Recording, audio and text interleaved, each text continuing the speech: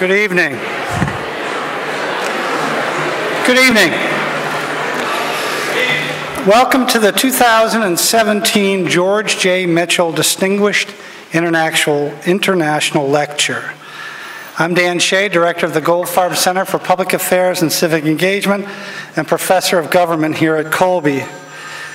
I'd like to tell everyone to shut off their phones. I'm guilty of that sometimes too, but that's actually a good prompt to shut off our phones. I'd like to extend a special welcome to Senator King, to Senator George Mitchell, members of the Mitchell-Nail families, our many community friends, Colby faculty, students, staff, and administrators. The George J. Mitchell Lecture Series is designed to bring prominent leaders to Colby, to foster interaction with students, faculty, and members of the greater Waterville community while honoring Waterville native George Mitchell. The series was launched by the generous contributions from the Mitchell family members and friends of the senators who agreed that it was important to bring high-profile speakers to Central Maine. My role tonight is to briefly introduce Senator Mitchell, who will then introduce our guest speaker. You know, it's been said that the more famous a speaker, the shorter the introduction. If that's true, my remarks about Senator Mitchell would be very brief indeed. Surely the residents of Waterville and the state of Maine and the entire nation know of his career as a prosecutor and a federal judge. They are aware of his distinguished work in the Senate, his successes as a negotiator in Northern Ireland and the Middle East. They also know he was chairman of that rather small little enterprise called Walt Disney Corporation. And many of us have read one or more of his 5 books, including his most recent volume, The Negotiator. And of course, hundreds of college students across the state, including many in this room tonight, appreciate the difference that the Mitchell Institute Scholarship has made in their lives. But if you don't mind, I'd like to say just a few words about what I believe is Senator Mitchell's approach to public service, a model that is too infrequently found these days. Throughout his career, from the early days in the Senate to the creation of the Bipartisan Policy Center, George Mitchell has shown that public servants can have strong convictions. They can be ideologically, they can be proud partisans. But the true duty of public servants, however, is to understand that those on the other side also have strong convictions and that deserve respect. Senator Mitchell's career exemplifies a cherished American ideal that humility and a willingness to compromise reveal strength, not a weakness. His career has been built on the idea of rigor analysis, reason, negotiation, and respectful dialogue can solve even the most seemingly insurmountable problems. Please welcome Senator George Mitchell.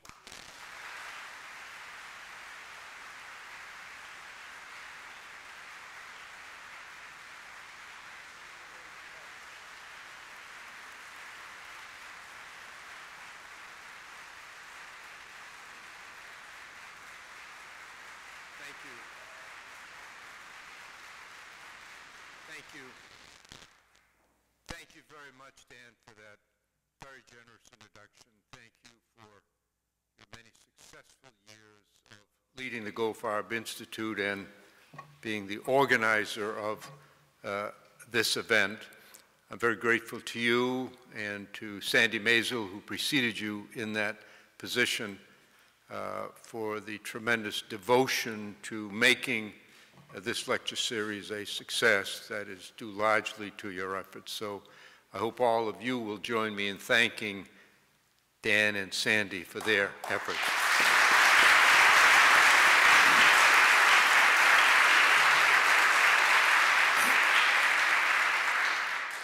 I grew up in Waterville, and so I've known of and been involved with Colby my entire life. We in Waterville and the whole Colby community have been fortunate to have a series of great leaders who've continually built upon the successes of the past and improved both the institution for those who learn here and the relations with the community in which the college is located. As great as have been his predecessors, I have to say that both Colby and Waterville hit the jackpot when Dave Green came to Colby as president.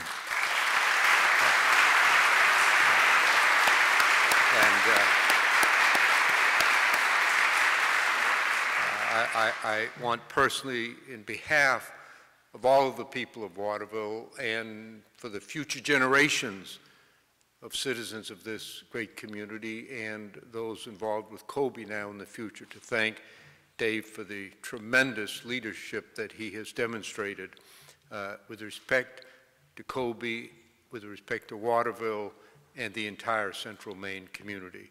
It is truly leadership at its finest, and I've pledged to Dave my full and unstanding support, and I know that everyone here feels the same way. So on behalf of the people of Waterville, present and future, thank you so much, Dave, for all that you're doing for our community.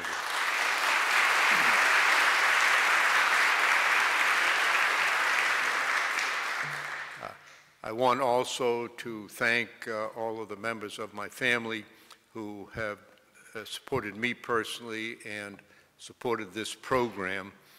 Several of them are here this evening, and I do want to mention my sister and two brothers, because as I said at an earlier event, if I don't mention them, they're going to give me a really hard time.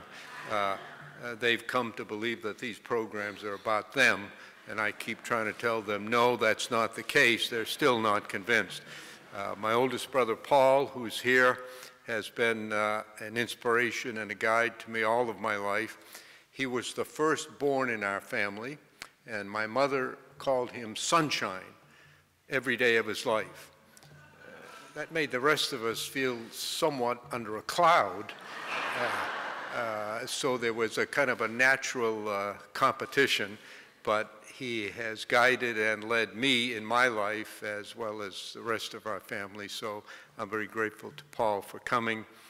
Also here is my sister Barbara, who has been a great supporter and contributor to Colby, and one of the strongest members of our family. I mentioned earlier that once we had a fight, there were 4 brothers and Barbara. And my brother Robbie said, well, the 4 of us against Barbara, it's an even fight.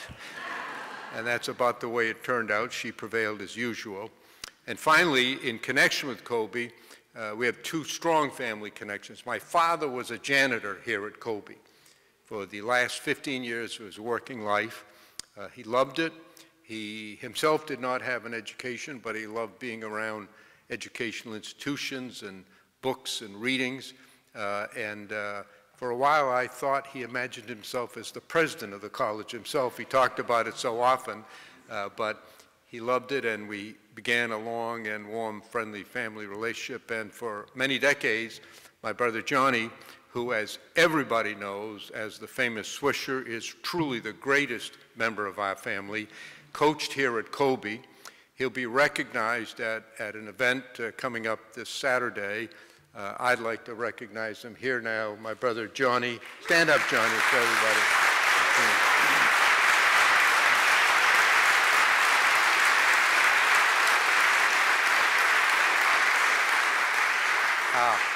I do have to tell one story about Johnny. Very early in my life, when Johnny was the star basketball player at Waterville High School, won the New England Championships, was most valuable player. Everybody knew who he was. Paul and my brother Robbie were great athletes. I came along and I was not as good an athlete as my brothers. In fact, I was not as good as anybody else's brother. So very early in life here in Waterville, I began to be known as Johnny Mitchell's kid brother, the one who isn't any good. As you might expect, I developed a massive inferiority complex and a highly competitive attitude toward my brothers. Frequently now, as I travel around the world, I'm interviewed and people ask me, what is the highlight of my life? Now they think about Northern Ireland or Senate Majority Leader, stuff like that, and truly my answer, the highlight of my life, was the day that I was elected to the United States Senate for the first time. I'd been appointed to the Senate. I wasn't seen as having much chance to be elected, but I was lucky and was able to win.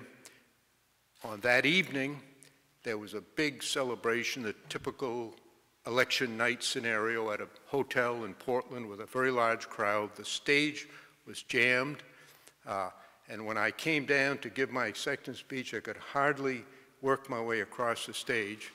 My daughter Andrea, who's here, was there with her mother and my wife, and they had been shoved aside by Johnny, who occupied the spot right where I'm standing next to the microphone. He's very dangerous for any of you to get between him and a camera or a microphone.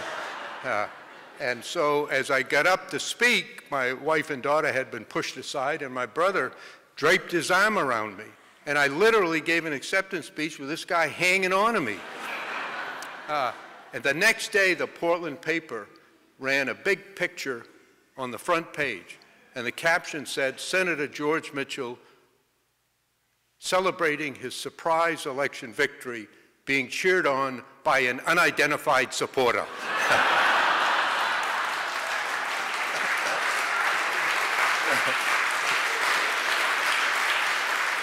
Now, I don't want to go on too long, but I have to tell a compensatory story to show how famous he really was.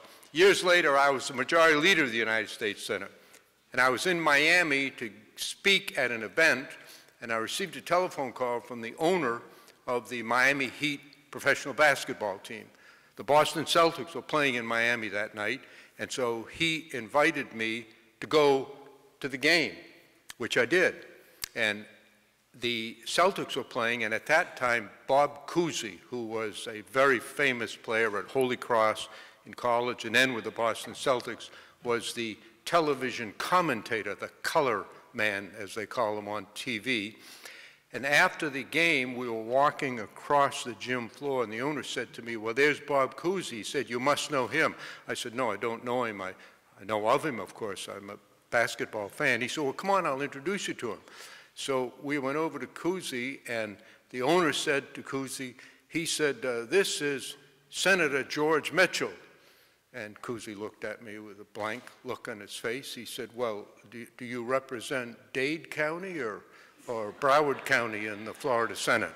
And the owner said, No, he's the majority leader of the United States Senate." And Cousy still looked at me with a blank face. And so I said to him, "I'm Johnny Mitchell's brother." He said, "You're the Swisher's brother?" He came over, he gave me a big hug. He hung on to me like Velcro until we got out of the gym, and we traded stories about how great my brother Johnny is. So I want to end on a positive note with a great Swisher.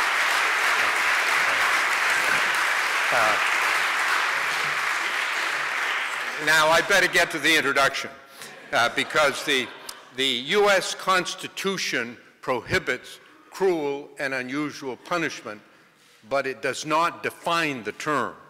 But I define it to mean that no crowd should ever have to listen to speeches by two senators in the same evening. So I'm going to now limit myself to the introduction of our guest speaker, Senator Angus King. As we all know, Senator King has represented the people of Maine in the United States Senate with great distinction and ability. Before that, he served for 8 years as our governor, very successfully in a difficult time, and he is truly making a national reputation for himself. We've been privileged in Maine to have Angus now leading our state and representing us in the Senate for many years, and so we tend to get used to it, but I think we should remember how fortunate we are that he is a person of unusual ability and distinction. I think the best compliment I can pay to him occurred to me just a week ago. I was in the CNN studio in New York, and they have a room where you wait till you go on. It's called the green room in all of these television studios. And I was sitting in the green room waiting to be interviewed, and there comes Angus on the screen being interviewed in Washington, D.C.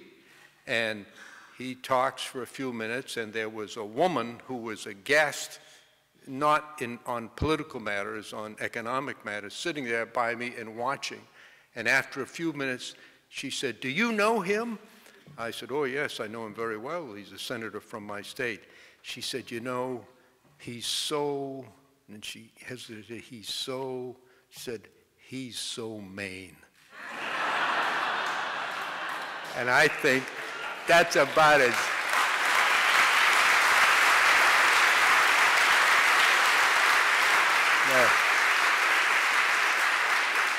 I said to her, I said, "You may not be aware of it, but that's as good a compliment as you can pay to anyone from Maine as possible." So, ladies and gentlemen, please join me in welcoming our guest, So Maine, Angus King. That's a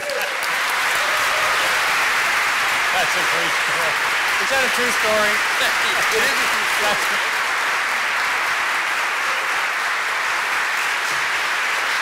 Thank you, Chris. Thanks, George.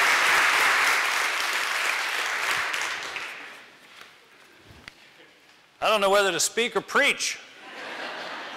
When I was about 15 years old, my dad took me to New York for a weekend, and we ended our trip on Sunday at a big fancy Episcopal church on Fifth Avenue.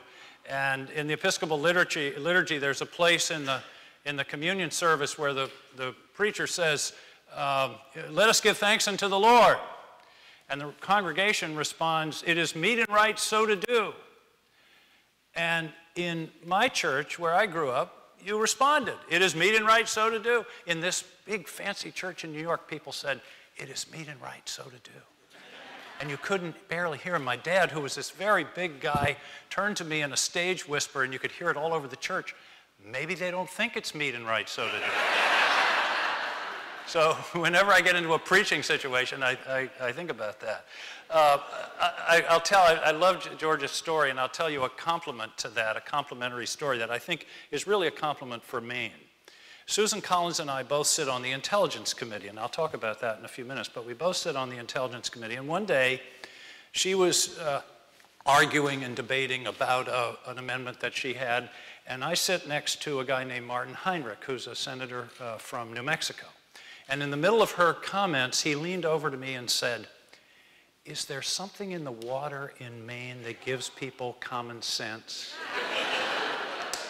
I thought that was about as good as it gets. It was a compliment to me, to Susan, but mostly to Maine. So that's an absolutely true story. Okay, what I want to talk about tonight is about foreign policy. And I could talk all night about Russia. I could talk all night about Syria. I could talk all night about North Korea. I'm not going to do that. I'm going to talk about more general thoughts about foreign policy from the point of view of someone who has really had an immersion in it in the last 4 years. Before that, I was governor of Maine. Now, I was qualified to work on foreign policy because we all know from Maine you can see Canada.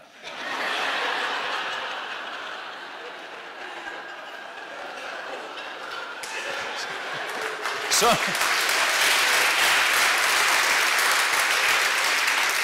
some of you may have to explain that to some of today's students, but time goes by. But when I got to Washington, you get your committee assignments, and I said to Harry Reid, the Democratic leader, the only committee that I really want to be on and need to be on is Armed Services. Maine has had a senator on the Armed Services Committee with one break, I think, in the 70s, continuously for about 80 years, going back to the 40s, going back to Margaret Chase Smith, as a matter of fact. And so I said, I really want to be on the Armed Services Committee. We've got Bath Iron Works, we've got the Portsmouth Naval Shipyard. It's a very important issue for Maine, so put me there and you can do whatever else you want. You can put me wherever else you want. So I got a call, you're on Armed Services, you're also on budget, you're on rules, and you're on intelligence. So all of a sudden, this guy who's a former governor from Maine is in the middle of all of these foreign policy issues because of being on armed services and intelligence. So I've had an immersion course in foreign policy. So what I'm going to do is not give you, I like to do talks that are like 1 through 10. There are two reasons. One is it helps me to organize my thoughts, and two, you know where we are in the speech. Okay? You can always keep track. So here are some thoughts on foreign policy. The first thing is it's really complicated. In fact, I'm tempted to say nobody knew how complicated it is.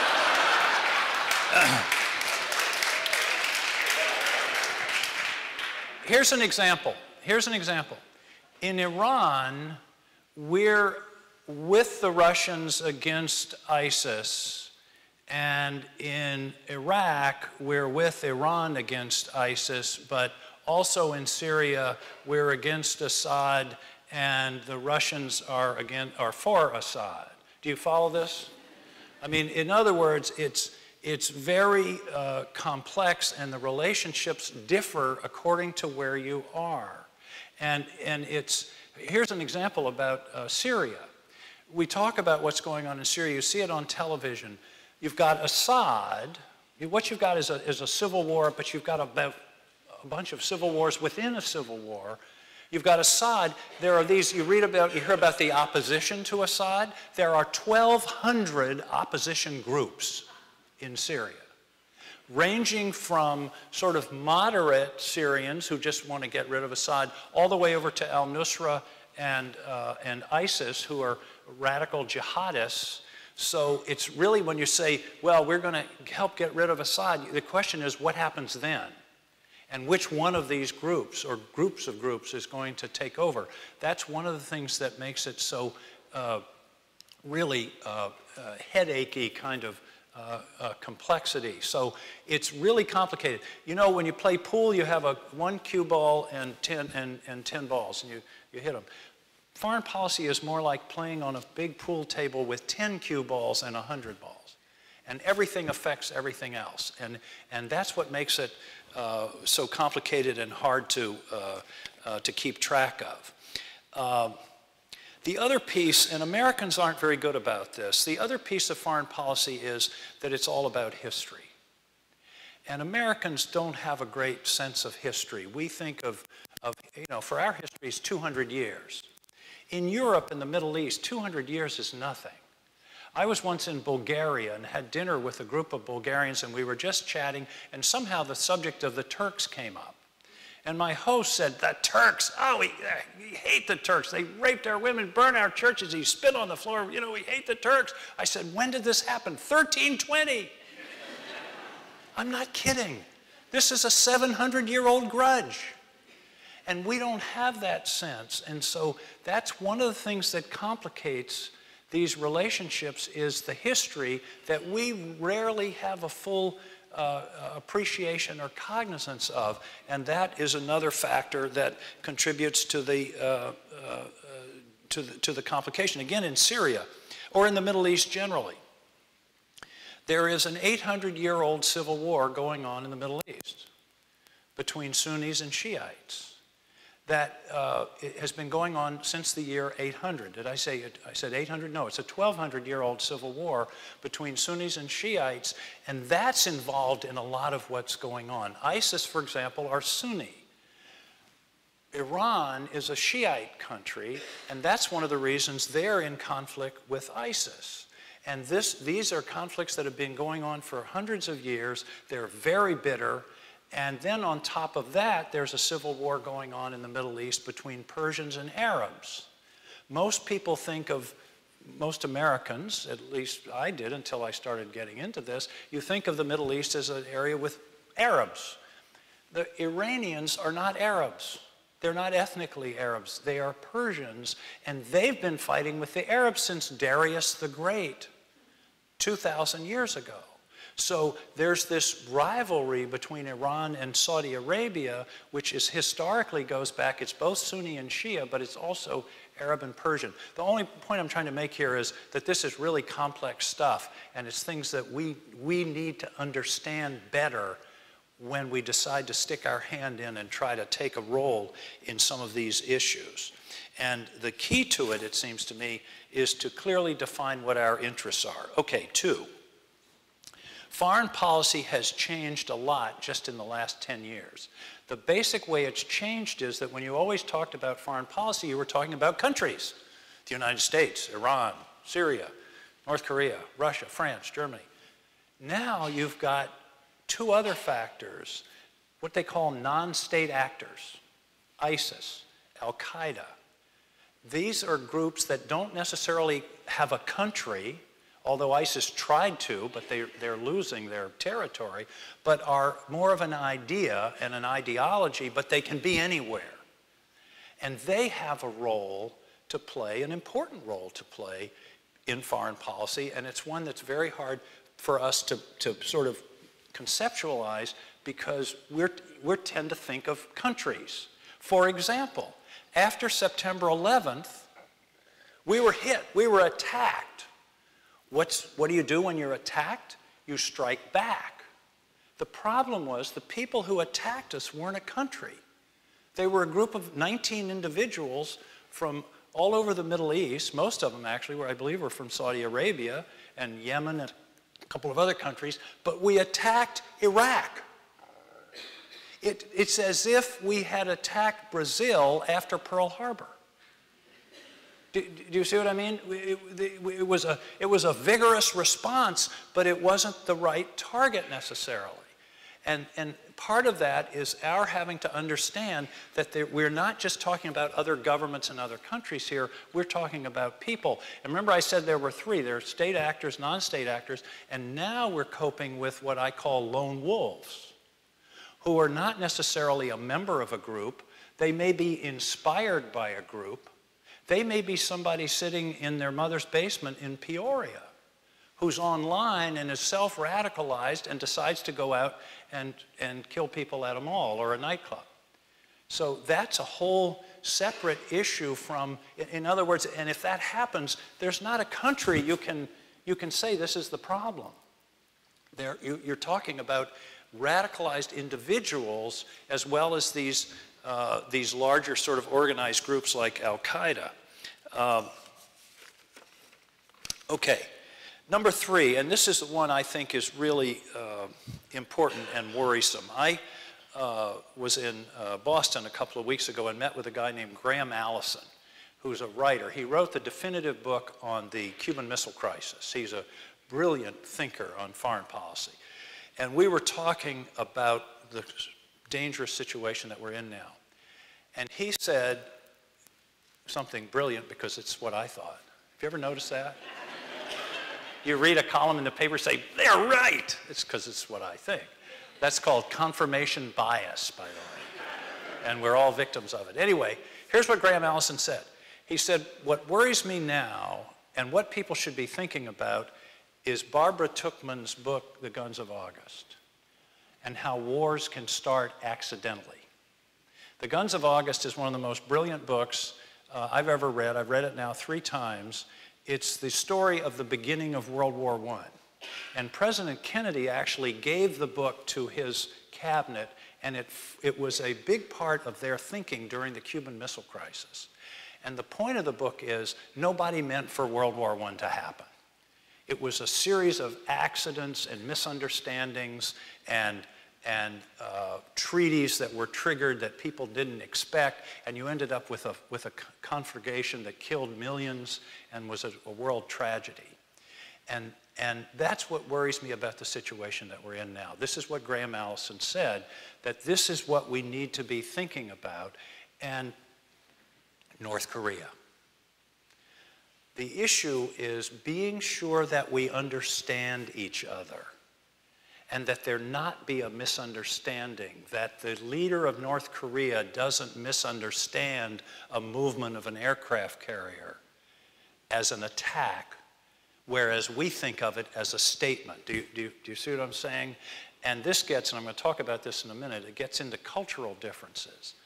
But the danger of an accident or a miscalculation is what keeps me up at night. In the South China Sea, there's a dispute about who owns the land, not the land, the water, and who controls the South China Sea. And so we have, periodically, we have destroyers that cruise through there, made in Bath, Maine, by the way. And they're an important part of our Navy's asset. And then they'll be buzzed by Chinese fighter pilots. What worries me, and I actually asked for a classified briefing just on this subject, what if one of those Chinese pilots makes a mistake and accidentally clips off the top of a destroyer? What happens then? What's the response? And then what's their response? And this is why, to me, one of the most important things that we need to be sure we have in this country is good communications with our adversaries. So we can communicate directly, this was an accident. This isn't an attack. We almost launched our missiles, I believe it was in the 60s, and it turned out to be a flock of geese. And those are the kinds of things that I think are most dangerous. And North Korea is an example of a very dangerous situation that we have to be sure that we're communicating and everybody understands what these various messages are.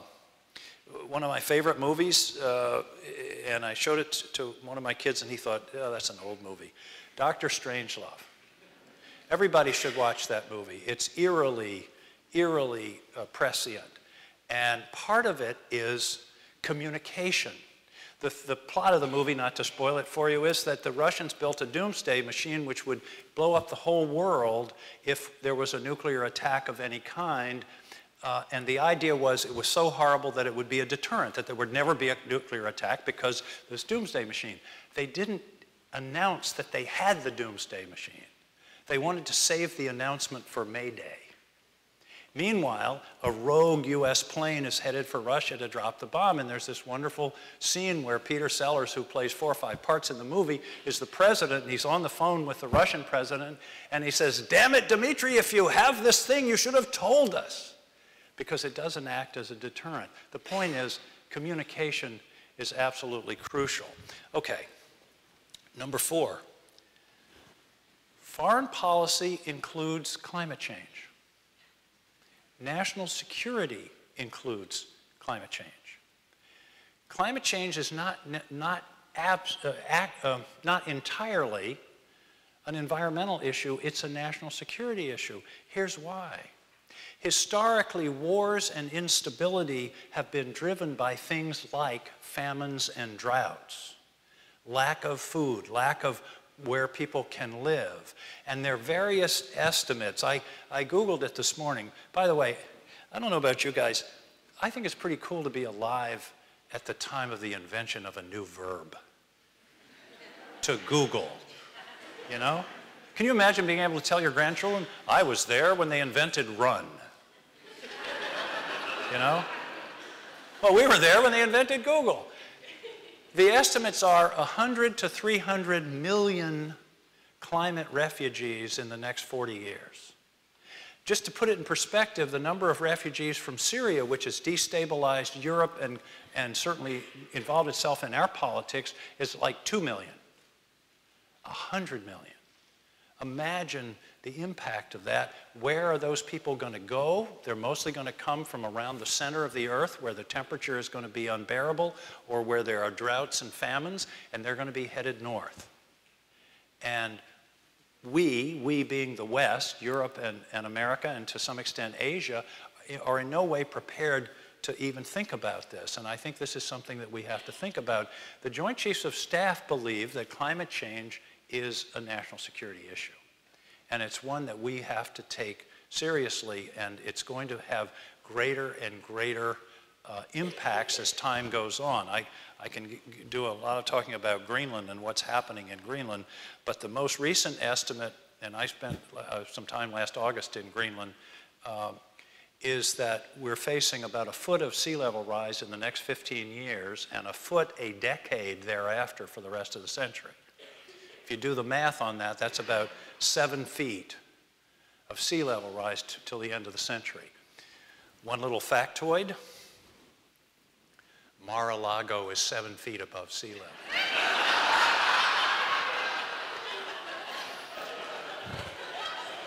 Sorry, I couldn't resist.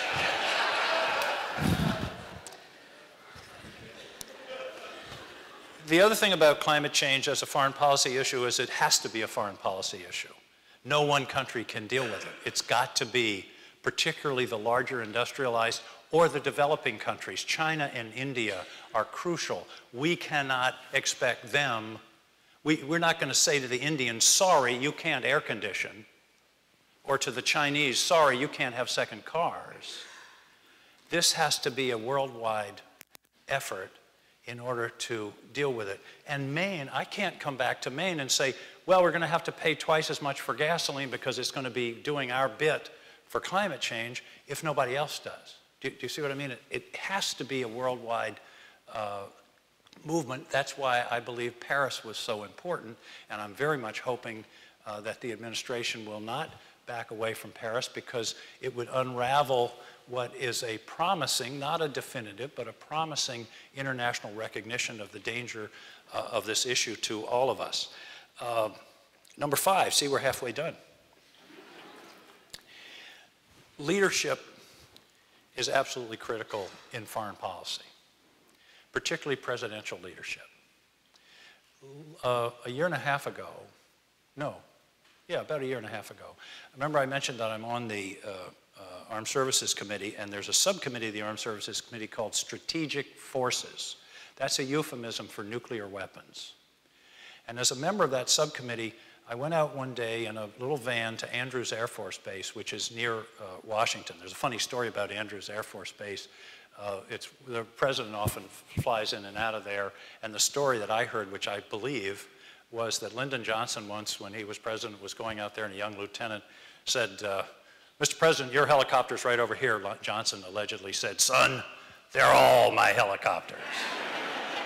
And from what I've heard of Johnson, I think that's probably a true story. And anyway, we went out to Andrews, and we got on an airplane that I didn't know existed called the NAOC, N-A-O-C, the National Airborne Operations Center.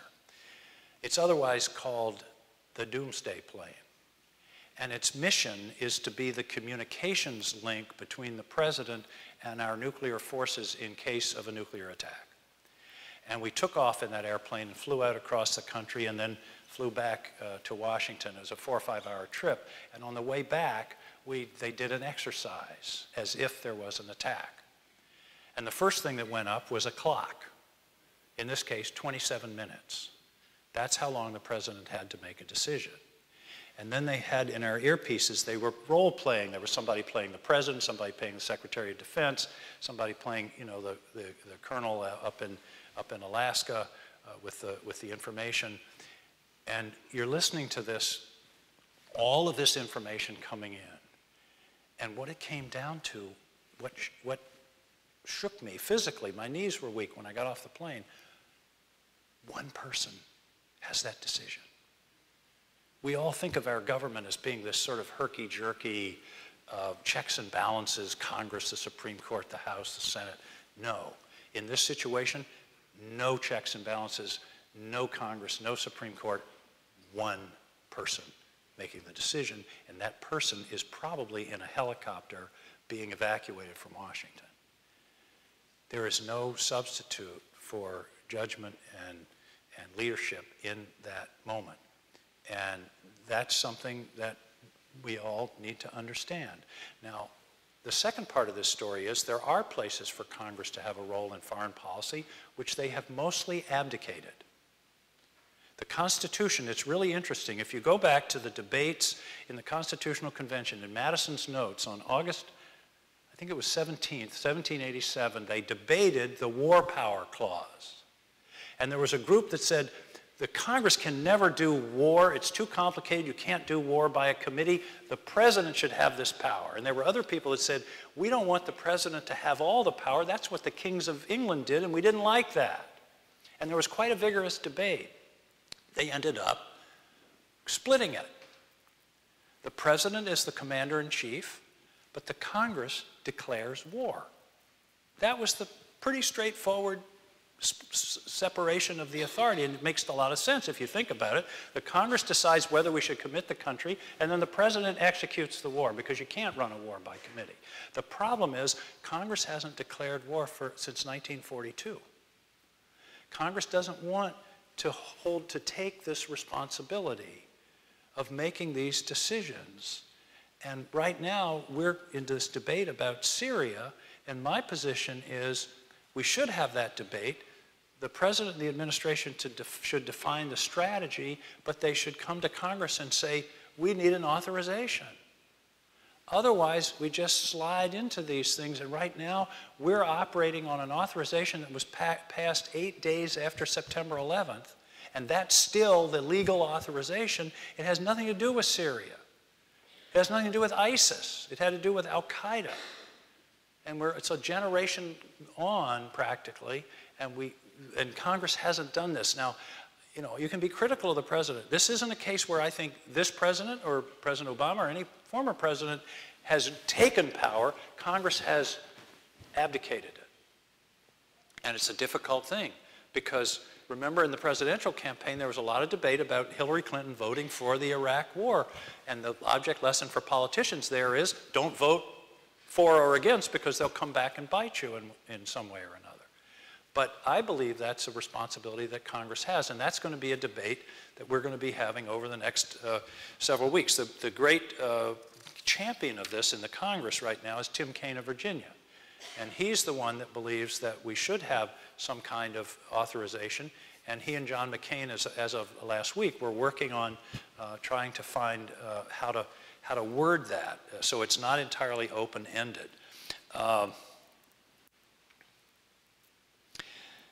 Here's a parenthetical about presidential leadership. Unfortunately, historically, foreign adventurism tends to be good short-term politics. The day before the Falklands War, Margaret Thatcher's approval rating was 23%. 2 weeks later, it was 70%. I believe it's so that the political science can tell me that President Trump's approval rating bumped up in the last week after the missile strike in Syria.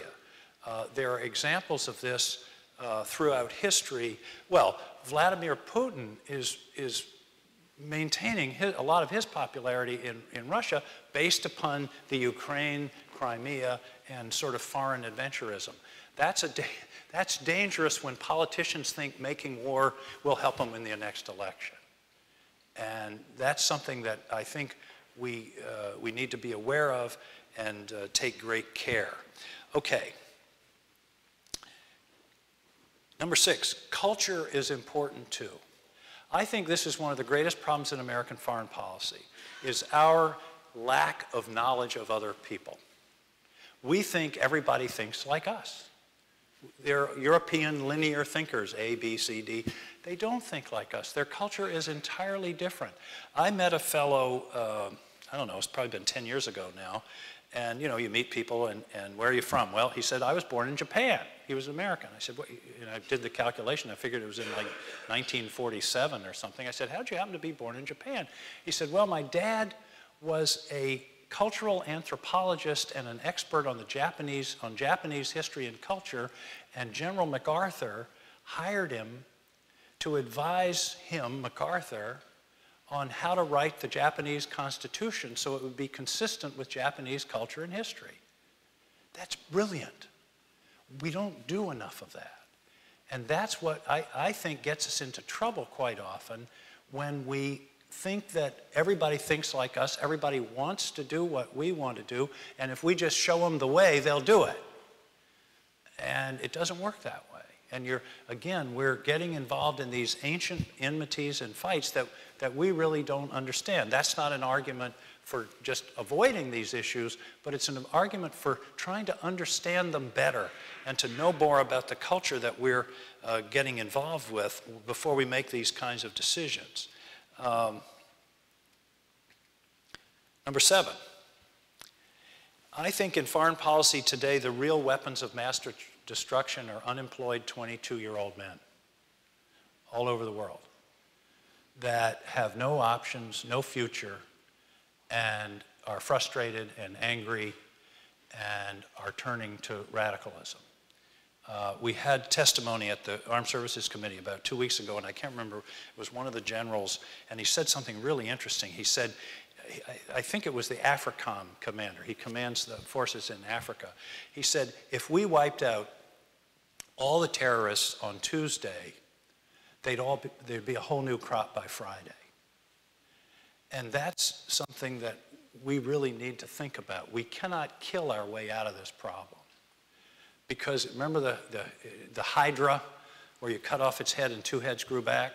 And that's one of the real challenges, is that we have to talk about what are the underlying problems that are causing people to turn to this. With ISIS, for example, for a lot of people, it's their first job with pay. ISIS pays pretty well, or it used to. And that is something that, you know, we've got to understand. Now, that doesn't mean we can fix all the problems of the world, but another example is the young people coming to the southern border in Mexico, at the Mexican border. You know, most of the people that are now coming to the Mexican border are not Mexicans. They're from Central America, particularly Honduras, El Salvador, and Honduras, El Salvador, not Costa Rica, Guatemala, and Honduras. They're Guatemala, Honduras, and El Salvador, because they are violent societies. Honduras, I think, has the highest murder rate in the world, and young people particularly are desperately trying to get out of those places, and they take this arduous journey through Mexico, and they're trying to get here. Why? Because where they are is a hellhole, and they're trying to get out. I had an interesting experience. Susan Collins and I went to the Mexican border a couple of years ago to sort of see for ourselves what was going on, and there's an insight here. We went to this, it wasn't a jail, it was a reception area, but it was where people were put when they came across the border illegally, and there were a series of cells, and there were families and young people in one, and there was one cell with this one kid who was about 16 years old, and so I went over. I didn't know whether he spoke English, so I said, "Do you speak English?" He said, "Yes, a little." I said, "Where are you from?" I expected, you know, Honduras or something. I'm from Bangladesh." "How did you get here?" He said, "Well, I hitchhiked. I got on a tramp steamer across the Pacific and came through Australia, and then went to Ecuador, and then to Brazil, and then Venezuela, and then Honduras, and you know, he'd been through 9 countries and got himself to the American border because he wanted to get here. I turned to the guard and said, "We want this guy. Keep him, let him in. In 25 years, he'll be president of Procter & Gamble." Think of the initiative and the imagination and the courage that that young man had to go through that process. But the point I wanted to make is that it's the situation in those countries that's so desperate that's creating this immigration crisis that we have at the southern border. That's why cutting the budget of the State Department makes no sense. It's a huge mistake to be cutting AID and the programs that are trying to make life more tolerable in these various difficult places around the world. General Mattis, who's now the head of the Defense Department, a couple of years ago when he was in the Joint Chiefs, or I think he was CENTCOM commander, said, "If you cut money for the State Department, you're going to have to give me more money for bullets."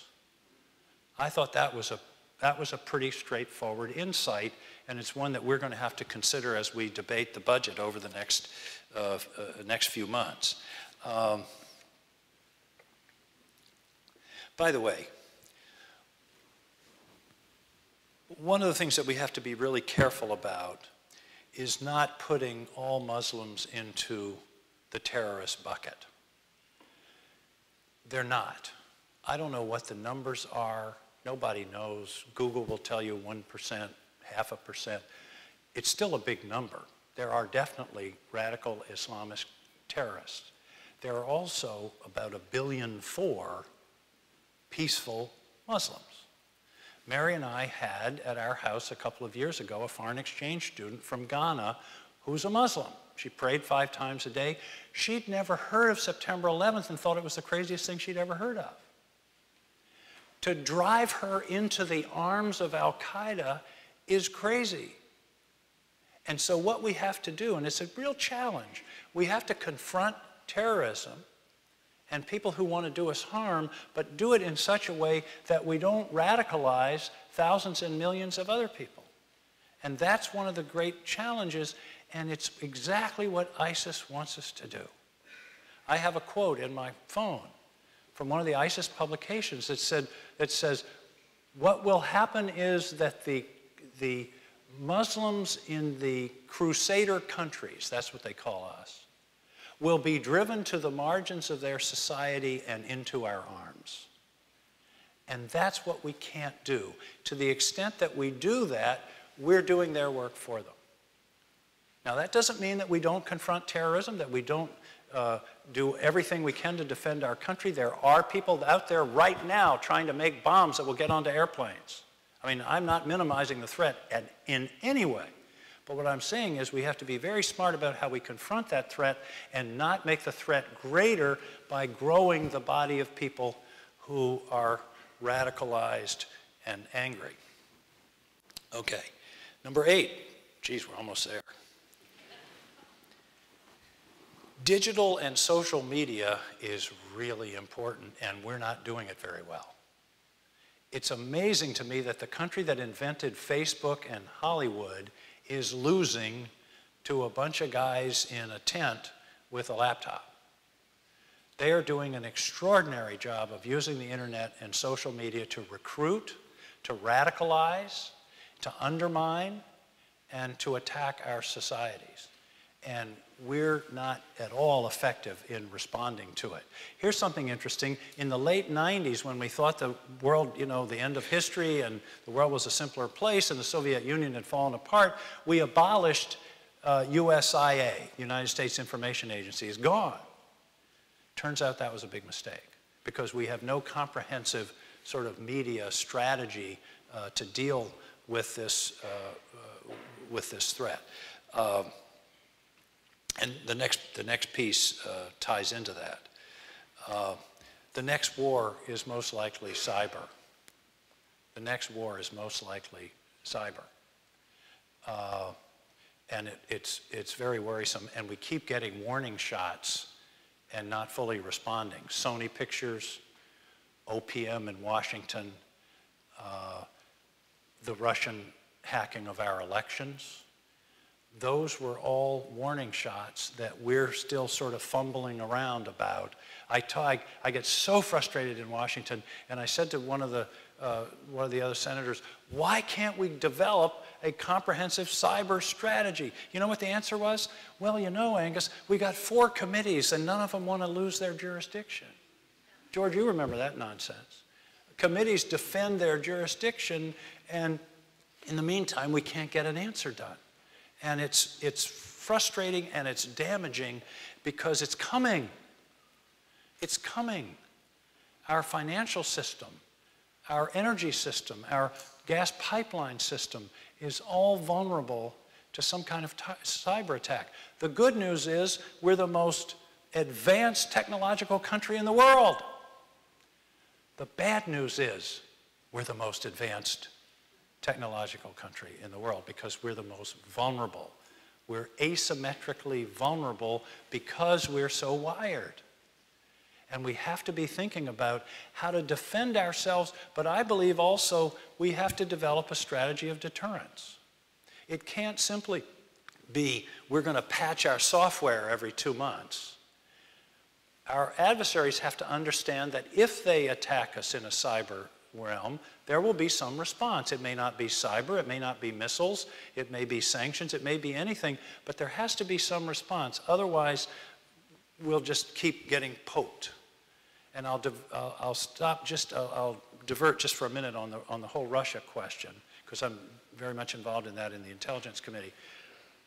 What the Russians did last summer in our election was entirely consistent with what they do all over the world. They are doing it right now in France. They are doing it right now in Germany. And they did it here, and they're going to do it again.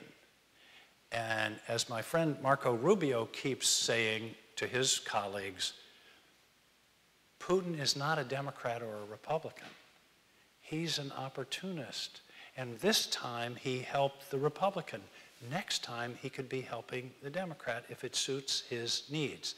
That's why it's so important that this be dealt with on a bipartisan basis, not as a partisan fight, but as something that we can do to protect ourselves as a society.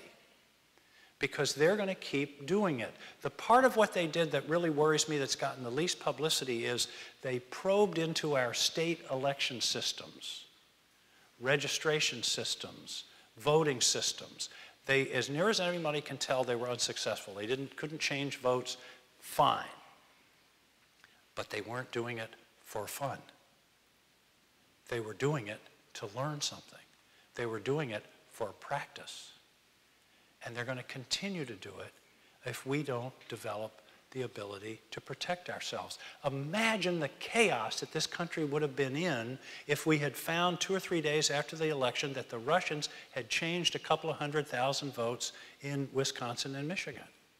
Imagine that. I mean, it didn't happen. All the research and intelligence indicates it did not happen. I want to be clear on that. But what if it had? Or what if it happens next time? Because they don't necessarily want to influence who gets elected. They might. I think they did in this case. But by and large, what they want to do is sow doubt. They want to undermine our confidence in our own system, and they are really doing a good job of it. And this is something we had a hearing a couple of weeks ago that goes back into the 30s. Russia and the Soviet Union has had this destabilization through propaganda and disinformation for 50, 60, 70 years, and they're really good at it. This isn't a little sideline. They have thousands of people working on this. And it's something that we're going to have to really, really understand and pay attention to. By the way, I visited the Ukraine and Poland in the spring of 16, before all this stuff in the election, and the first thing people wanted to tell us was, look out for the Russians messing around in your elections. How come? Because they've been doing it here for years. And here's something interesting. I asked them, how do you defend yourself? You can't shut off the internet. You can't cut off your TV. What do you do? They said a really interesting thing. They said you defend yourself by the people knowing what's going on so they can take it with a grain of salt. You see something on TV and people say, oh, that's just the Russians. We've got to understand that, and that's why I think it's so important that the work we do in Washington is in public so the American public understands and can start to say, oh, it's just the Russians. So we can understand what they're trying to do to us. That's not the whole answer, but it's certainly part of it. Next war is cyber. That's number 9. Number 10. America is a world leader whether we like it or not. We just are. We have the strongest economy in the world. We have the most advanced economy in the world. We have the most advanced technological society in the world. We are a world leader. We can't retreat. There was a time when we had these 2 big moats around our country, Atlantic and Pacific. That no longer works. September 11th changed that. The Russian cyber attacks changed that. What we think is a North Korean attack on Sony Pictures changed that. We can no longer count on that. And we are engaged, and we have to stay engaged, but we have to continue to do it in an intelligent way and in a strategic way and understand where we can help and where there are limits on what we can do. So that's King on foreign policy, and I want to leave you with one thought. If there's anything consistent that I've tried to get across is that the world is radically changing. Everything is different. It's not, we have to know the lessons of history. I think that's one of our biggest weaknesses, is not knowing the lessons of history. If Kennedy hadn't read The Guns of August, I'm not sure that the results of the Cuban Missile Crisis would have come out the way they did. We have to understand history. Churchill said you have to have a historical imagination. However, nothing is ever exactly the same. Mark Twain said, history doesn't always repeat itself, but it usually rhymes, which I think is a wonderful way to put it. But we are in a time of unprecedented change. So, how do we cope with change? Abraham Lincoln once said that every political thought he ever had was derived from the Declaration of Independence. Every political thought I ever had was derived from Abraham Lincoln. And on December 2nd, 1862, Abraham Lincoln went to the Congress because, not surprisingly, the Congress was not reacting to the Civil War as the crisis that it was, but they were treating it as sort of politics as usual. They were bickering and debating and not making decisions, and he was trying to shake them out of this. And at the end of his speech, he uttered what I think is one of the greatest summations or capture of how we should deal with change and think about change that I've ever encountered. Here's what Abraham Lincoln said. The dogmas of the quiet past are inadequate to the stormy present. The occasion is piled high with difficulty. Therefore, we must rise with the occasion. As our case is new, so we must think anew and act anew. And then here's what he said. We must disenthrall ourselves, and then we shall save our country. We have to think in new and different ways. We must disenthrall ourselves, and then we shall save our country. Thank you all very much.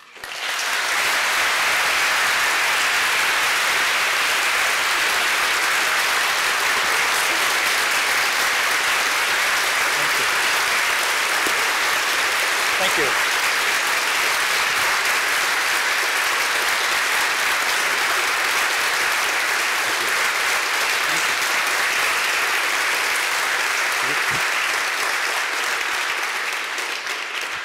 Questions?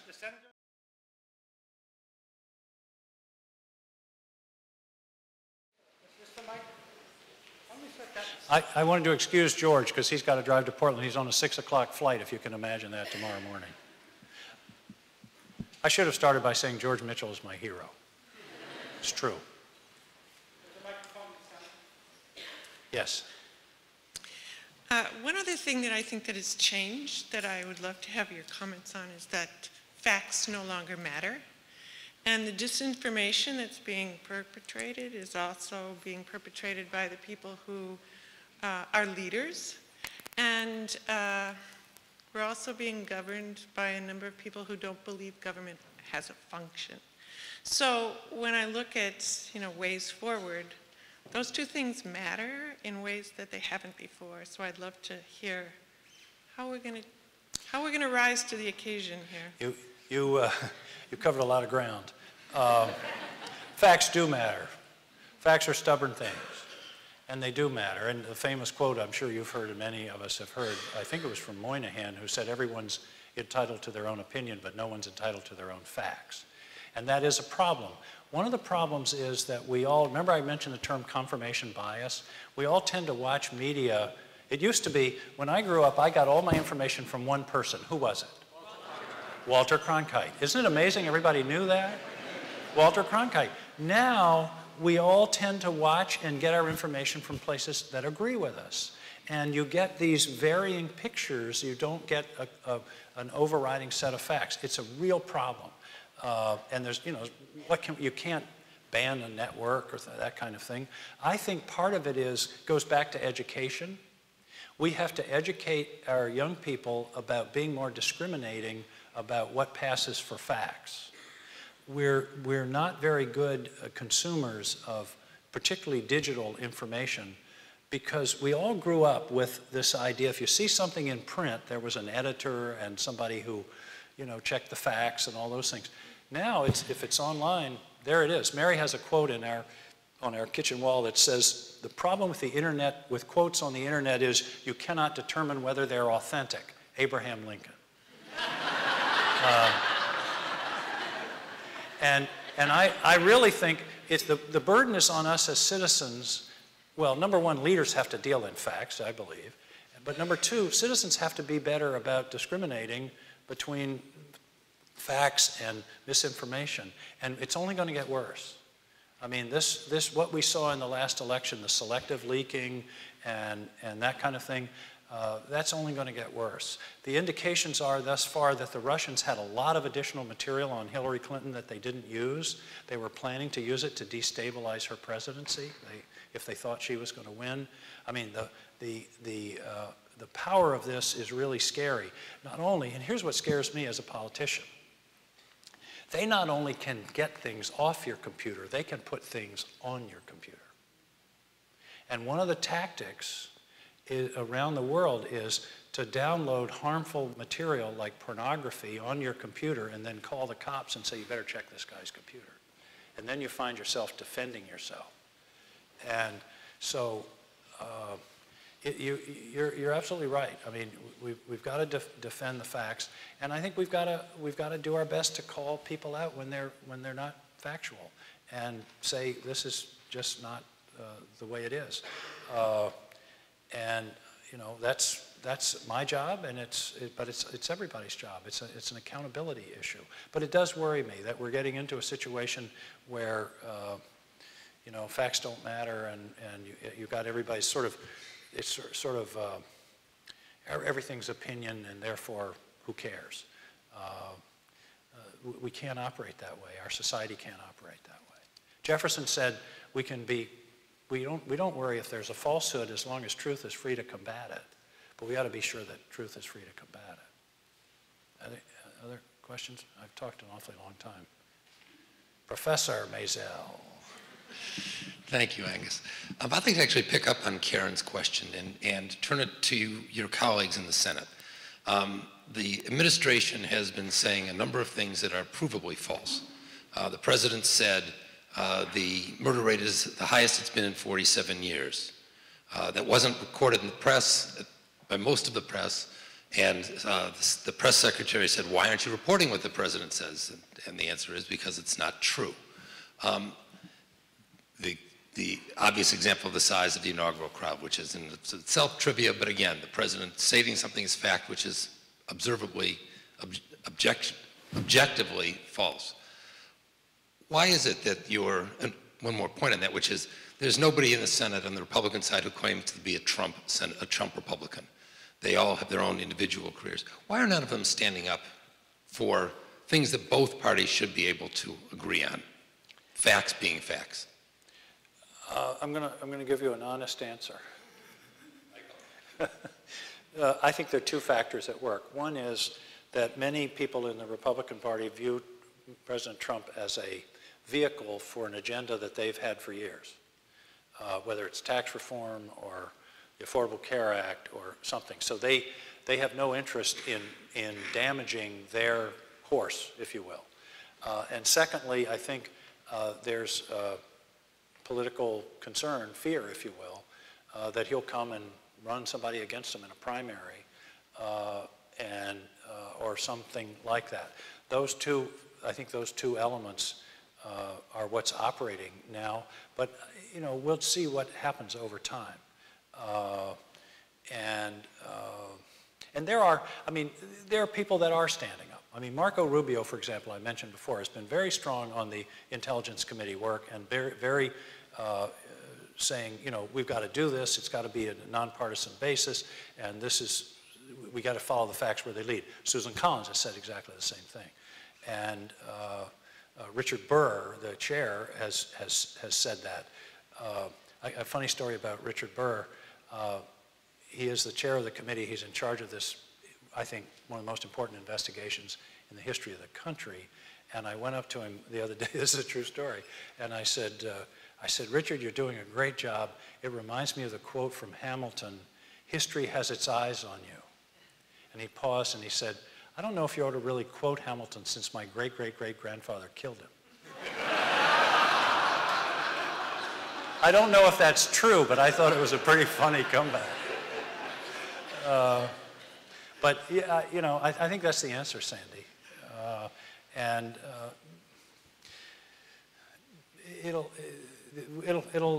think there'll be breaches, and I think you know, if the president keeps. I think there's been some diminution. I got to tell you, I feel much better that he's got Jim Madison, H.R. McMaster, and Kelly in the positions that they're in.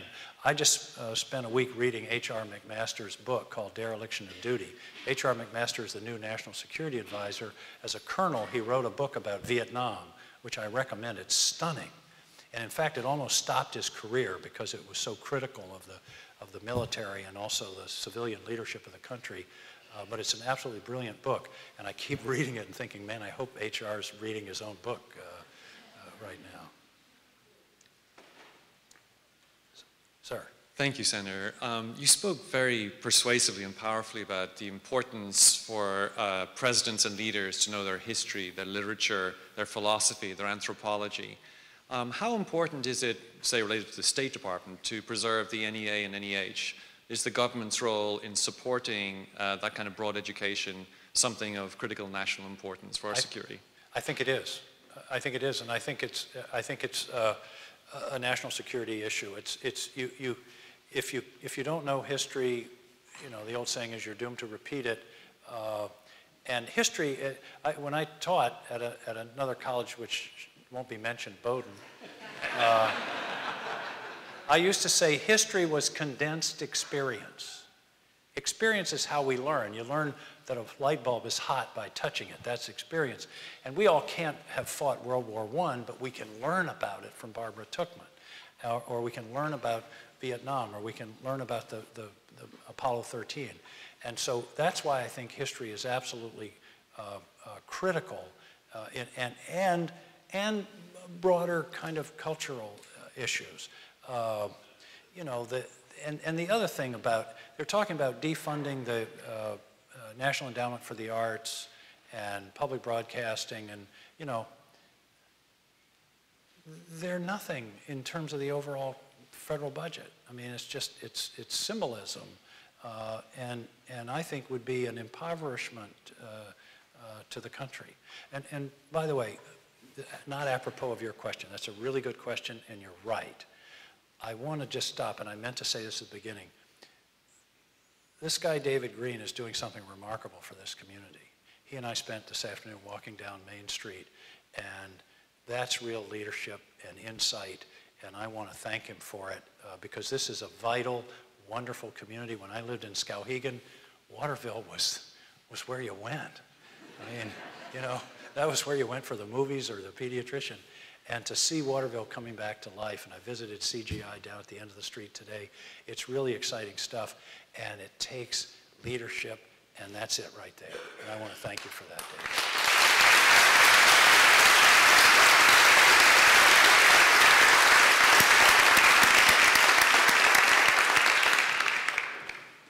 So climate change is one of the biggest global challenges that we face. Could you give us some thoughts on where we're going to be with the Paris Climate Agreement and U.S. leadership in that front?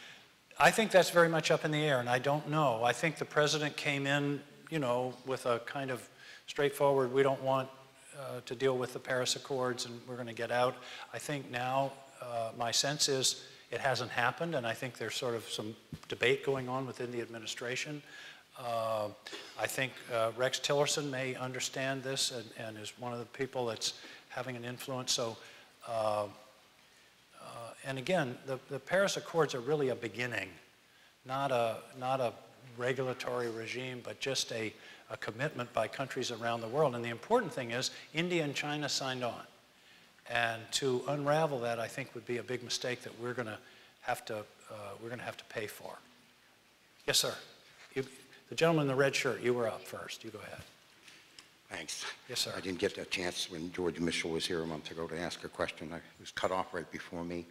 Yeah, Ken Burns said today in the Boston Globe that the issues of the Civil War are still with us. So how can we be pointing fingers and saying the pot calling the kettle black, saying we don't have ourselves centuries or century and a half old grudges in this country and that show no signs of abating about the Black Lives Matter issue? I just saw the movie Selma in the next building last night.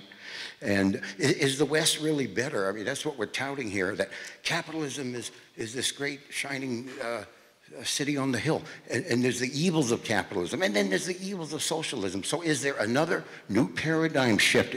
Do these old models really work, of the dominator model versus the partnering model, the extractive economies of sucking everything out of the earth by slave labor, even to our shrimp from Thailand? So really, what would there be to replace it? You know, some good feminism and labor groups and cooperatives and so on and so forth, and getting minorities involved and people of color all over the world.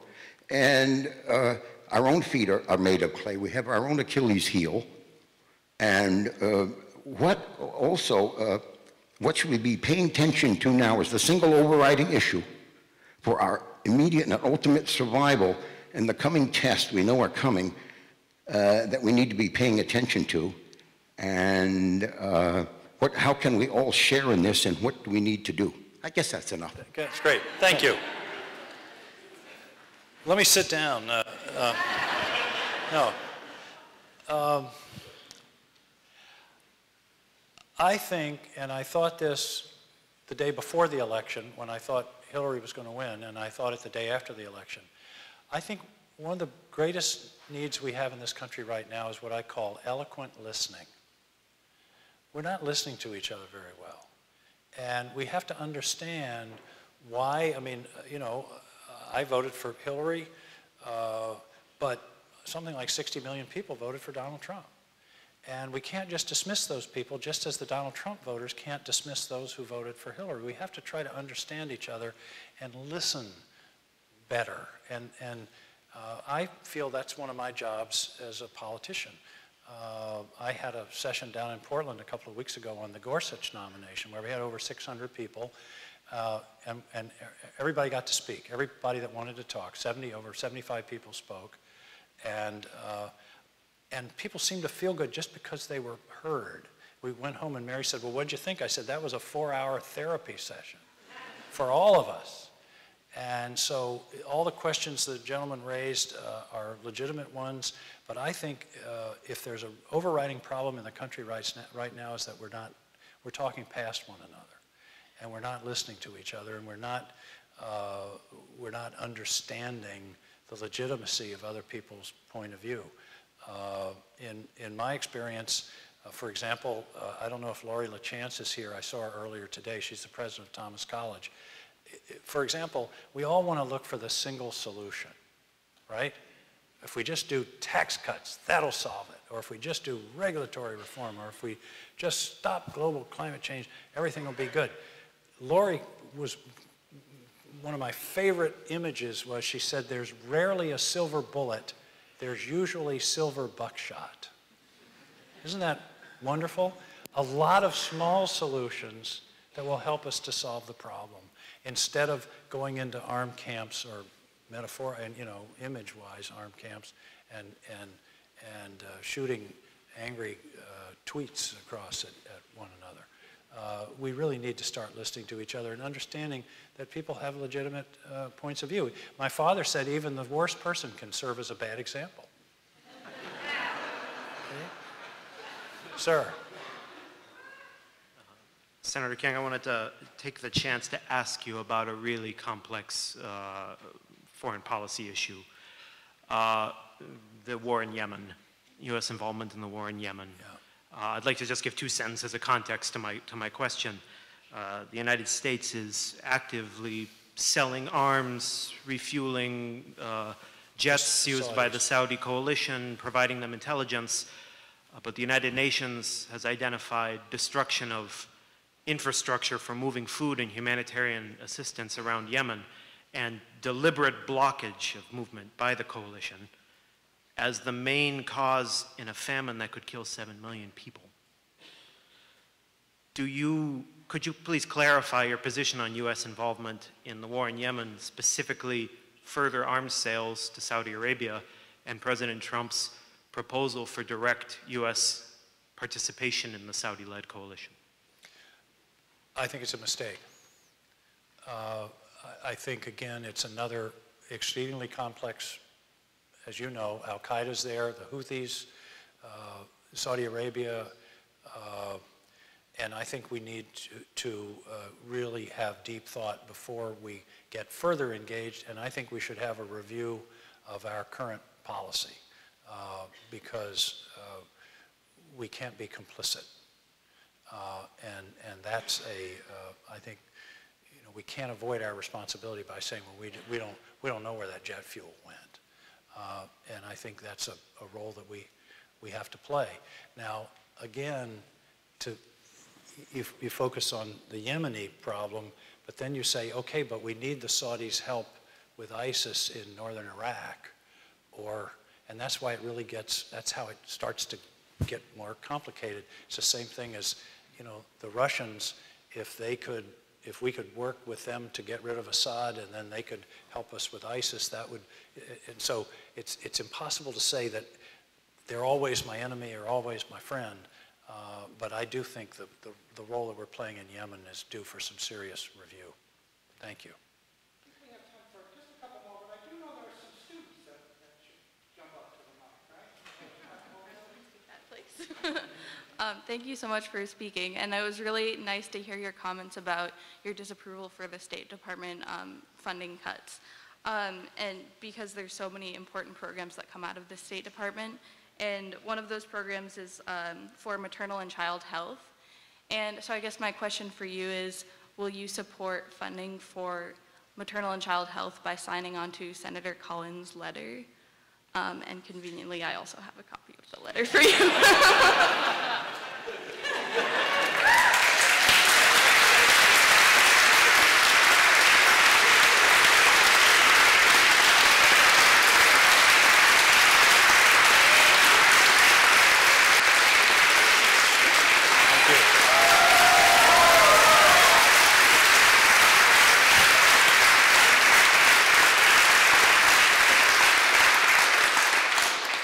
That wasn't a setup, was it, my daughter?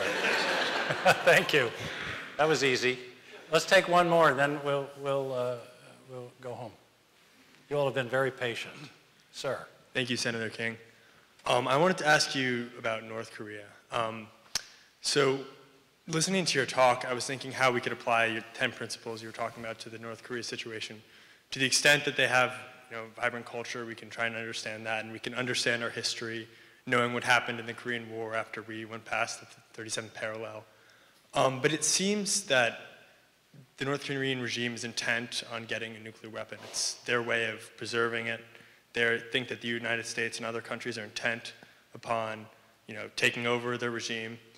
And, obviously this has been in the news lately. Can we achieve a deterrence with a regime like North Korea that's so insulated from the world that we know so little about? And if they're able to put a nuclear warhead on an ICBM and reach the west coast of the United States, is that something that's feasible, or are we going to have to take some more serious action, and what would that entail? Thank you. That's a really good question, and there are a couple of answers. One is deterrence has worked for 75 years. There hasn't been a use of a nuclear weapon since Hiroshima, and it's mostly been because of the deterrence and people on both sides knowing what the awful consequences would be. The problem is deterrence presumes rational actors on both sides.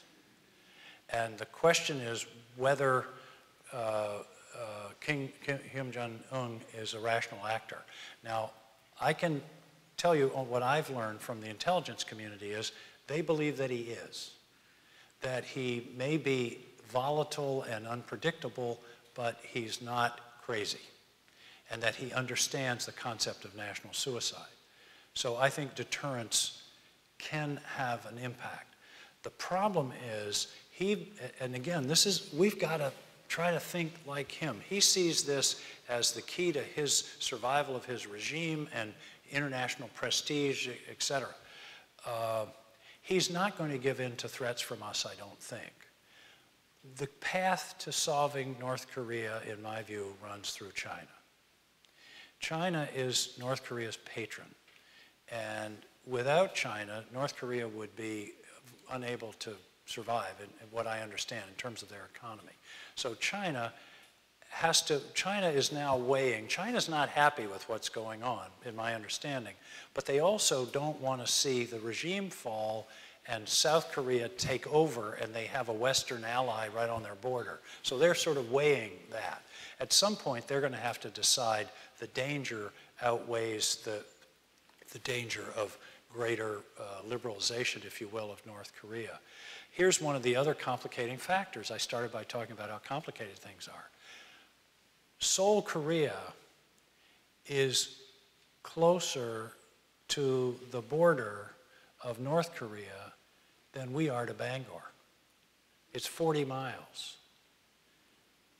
The North Koreans could take out Seoul, 15 million people, with just artillery. They don't need missiles, rockets, or an army.